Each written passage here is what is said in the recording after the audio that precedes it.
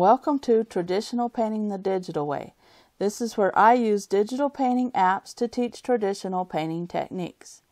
In this video, we're going to start a brand new series, and we're going to paint a Venetian mask with peacock feathers. If you want to follow along traditionally, in this video I want to showcase watercolor techniques, acrylic, and colored pencil techniques. So this will be sort of a mixed media painting. Now the brushes that I use are 2-inch flat wash, a number 10 bristle brush, a number 8 filbert brush, a number 10 flat brush, a number 6 flat brush, a long script brush, and a short script brush. Now these I mainly use for my acrylic painting, but you can use the softer brushes for watercolor too. I also use canvas board for my acrylic painting. If you're going to use watercolor, probably use Arches cold or hot press paper, or any brand that you prefer. You can use watercolor pencils or regular colored pencils, and there's tons of different kinds of brands, so just pick your favorite brand. And the same with watercolor and gouache. There are tons of different watercolor brands. Now the cheaper ones are probably not as light fast as the more expensive ones are. So it's going to depend on what you want to do with this painting that you're working on. If you want to sell it, then you probably need to find the more expensive light fast brands. If you're just doing it in a journal or something, then the cheaper brands will do well. These are the colors that I use, and they're mostly found in Grumbacher Academy colors, but you can find all different color names and different color brands. So the app that we're using is Infinite Painter for Android, and I'm just starting out with a little bit of a sketch here. Use graphite. And what I wanted to do was make sort of a light wash in the background with watercolor. And I'm using the Lorraine brush in Infinite Painter. And you can just use a splatter technique for this if you're following along traditionally. And just go ahead and pick some light blue colors, light pinks, light purples. We just want sort of a textured looking background here. And I'm throwing in some sky blue color and some purple and light pink. And I still want sort of the spotty color, but now I'm kind of glazing over that. And so if you follow along traditionally, you'll probably have to let the layers dry and then go back over them. And then here I'm using darker colors, and I'm using the same splattery looking technique here. And you can throw in purples and reds, pinks. Use a little bit of a darker purple to give it more of a look there. You can use the Marin brush. I think that's how you pronounce it in Infinite Painter, Marin or Marin. And it gives it a nice glazed look.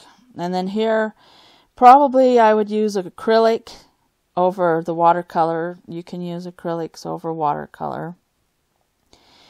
And just go ahead and make the mask and underpaint it, and you can use probably a light violet color, just something that's not real bright yet. We're not ready for real bright colors yet. And you can use your number 6 flat brush, just a small brush.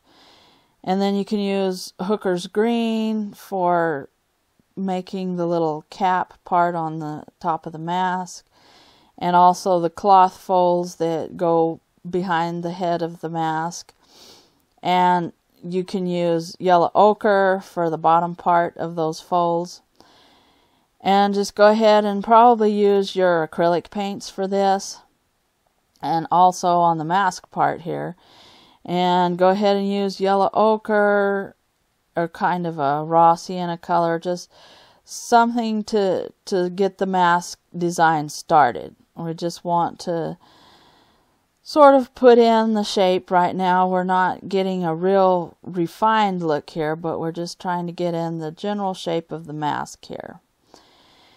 And I'm saving this a lot because we're doing beta testing right now on some really new features, and we had some crashes. So Make sure that you save frequently anyway when you're painting digitally. And here I'm putting in the mouth a little bit and using yellow ochre for it. It's going to be kind of a gold color. And then go ahead and put the collar in with the same color of green as you did on the folds behind the mask at the top. I'm working on the peacock feathers a little bit, and right now we're just doing underpainting. So I'm using acrylic. I suppose you could also use gouache if you wanted to. It's more of an opaque watercolor, but remember with gouache that it will always activate itself again when you add water on it. But with acrylic it won't. It will dry and you won't have to go back over it again. And then here I was just looking for a brush that would feather out at the end, because I'm trying to make a feathery look. And so I'm going through the controls and just looking to see what I can do here and tweak all the brushes. I'm using the Vince brush and the Leo brush for the feathers. So, and right here it makes a pretty good feathery look, and I'm using kind of a dark brown or a dark charcoal color, not pure black, but you can for the eye holes of the mask. But for the feathers, you kind of want those a dark brown or dark charcoal. And then use cadmium orange for the flower that holds the feathers and the ribbons together. And you can use burnt sienna on the peacock feathers, and I'm trying to make the folds on the cloth there on the mask. And you can go ahead and use that darker brown color to also refine the mask. And you can use white. This is why I want to use acrylics, is because you need to go back and refine the mask. And so acrylics will go over the top of watercolor and gouache.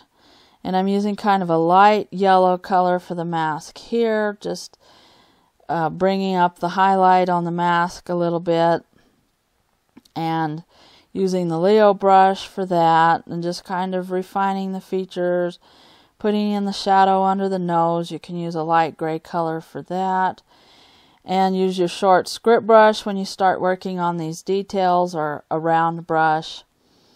And I'm adding some cadmium yellow light to the mask, and I'm starting on the design, and it's probably a glitter paint that's on the mask, so we kind of want broken lines and nothing solid there yet. And just kind of working on adjusting the shape of the eye holes and the mask, and adding on the little curlicues and the fancy design on it here. And just using kind of different shades of brown. You can add more acrylic gesso to your brown to make it lighter and darker. You can use a raw sienna color or burnt umber. And just kind of work on the underpainting here. We're not getting big details yet. We're just kind of trying to fill in the color. You can use ultramarine blue for the peacock colors and the little beads that hang down from the flowers. And working on the shape of the mouth a little bit here. Just adjusting. This is the stage where you just adjust things. We're not getting into the final detail yet. We just kind of want to get the features and the first layer of paint on.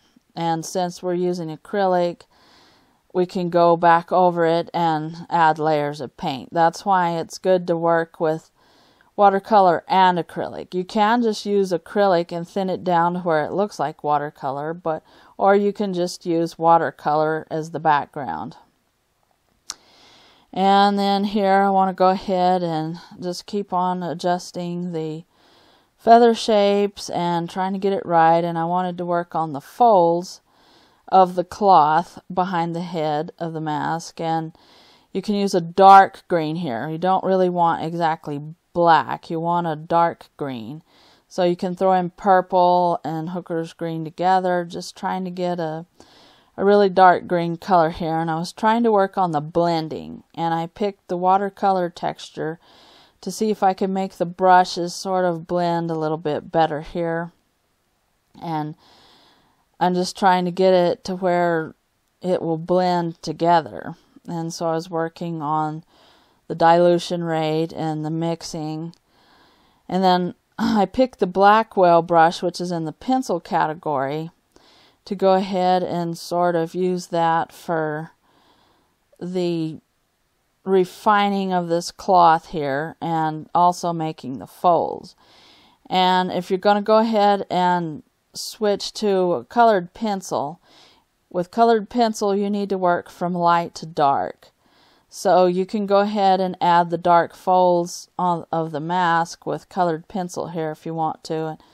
And you can throw in some blue. I'm adding a little bit of ultramarine blue on there for the highlights, because the fabric's sort of shimmery and it has blue highlights there, so we want to try to show that. And I'm just working on picking the best paper texture that I can in Infinite Painter. And then I'm working on trying to make those look golden, the golden folds on the headscarf. So this is the end of part 1 of our Peacock mask series. And in part 2, we're going to be working more on the mask design and also working on the folds of the cloth.